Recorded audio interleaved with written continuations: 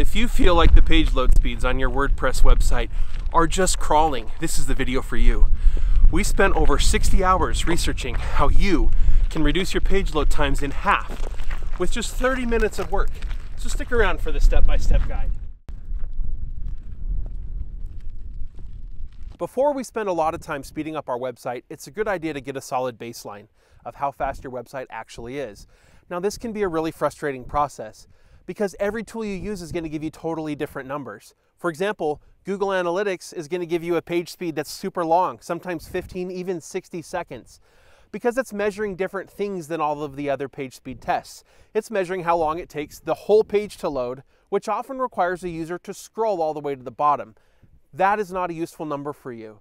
There are only actually 3 numbers that really matter and that you need to worry about. The first one is called FCP. That's First Contentful Paint. That's the first content that actually loads on your page, whether it's an image or text or whatever it may be. The second number is called DCM. That's the DOM content loaded. That's when the first HTML file, the actual whole first page that they see, is finished loading and is visible to users. That's the number that most of these tools are trying to measure for you, and both of those numbers are going to be in seconds. The third number is actually an optimization score. Google will give you an optimization score, as will most of the other tools, but again, each one measures things a little bit different. These are all on a scale of 0 to 100, and for the Google optimization score, anything above 85 is really actually quite awesome. So don't work on trying to get to 100. This number can be totally gamed. It's a measurement of how optimized your website is, or that one page is. It's not really a measure of how fast it loaded. And that's where the FCP and the DCM are actually really helpful. To get all these measurements, go to incomeschool.com/speed. We'll give you links to all of these free tools. Okay, there's no cost involved in this kind of stuff. You're going to go to Google Page Speed Insights. You're going to run your home page, take a screenshot. Then I want you to go run another page from your website. Maybe it's a recommended products page or an article. I want you to go run a couple other pages. Each page is going to load a little bit differently depending on the content. Get a screenshot of the results for each of those. Then I want you to go over to Pingdom, do the same thing. Then I want you to go over to GTmetrix, do the same thing. All the numbers will be a little bit different. What we're not going to do is compare them to each other. We're going to compare the before and the after. Once you have a solid baseline, I want you to go test your plugins. The way we're going to test the impact of your plugins is by actually just disabling all your plugins temporarily. Go disable them, go run another speed test. If you notice a substantial difference, then you're going to want to reactivate your plugins one at a time and figure out which one or ones, it might be multiple, are having the biggest impact on your site. This is going to come into play a little bit later in the video as we talk about how to speed up your website. Once you have these baseline speeds, you're ready to follow our 30-minute optimization plan. And once you are through with this optimization plan, you can become the king of the page speed world! So this is our 4-step process that should only take you about 30 minutes for optimizing your page load speed. Step 1 is images. Images are really big nowadays. Even the photos you take with your camera are just gigantic. So here's our recommendation. You need to get those image file sizes down as small as possible without making them look bad. Now, we used to think we were doing a really good job of this. We would compress our photos in Photoshop, reduce the size, the number of pixels of an image, and even reduce the image quality just a little bit. We thought we were doing pretty good, but we were still getting images around 100 kilobytes. So then what we did is we ran them through a plugin called Imagify, and I highly recommend this. If you run them through that plugin, you'll reduce the file size further by about 2/3.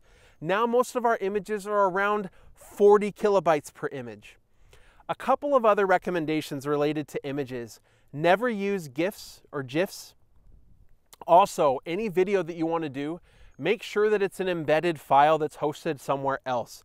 Hosting those video files on your actual website is just going to slow your page speeds way down. Last recommendation related to images is always use JPEGs when you can. Unless you need transparency, then you can use a PNG file. JPEG files are just going to be way faster, way smaller, and it's going to help you optimize your page load speed times. Ready? Pivot!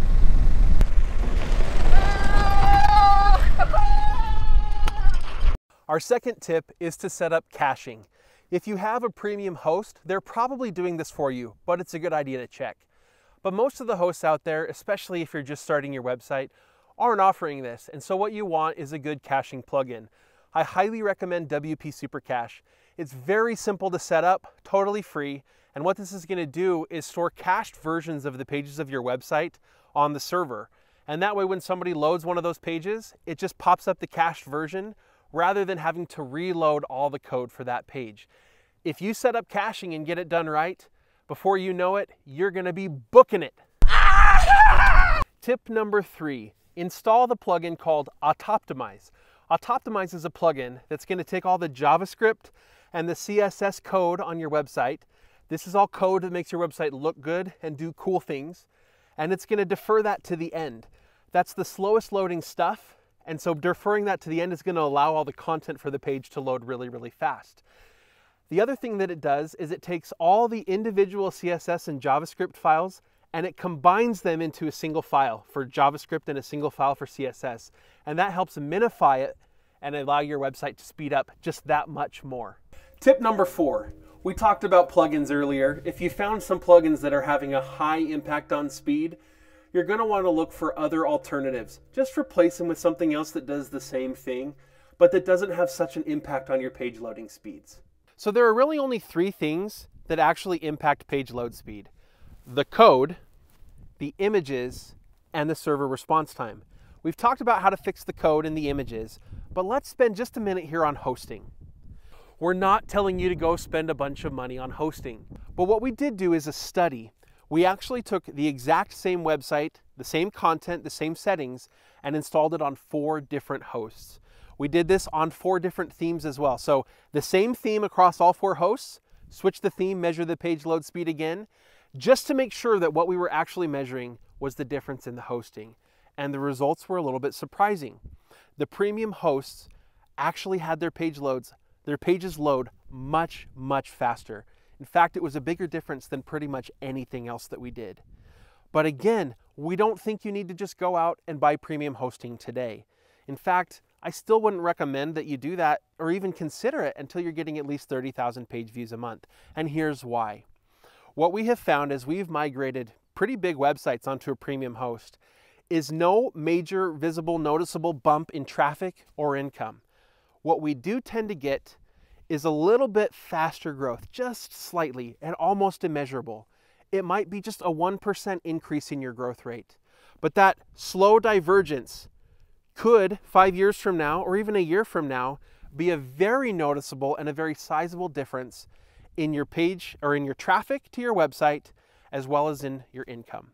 So go to incomeschool.com/speed where we have all the recommended settings for these plugins. And we want you to know you don't need to obsess about this. You don't need to go change your host today.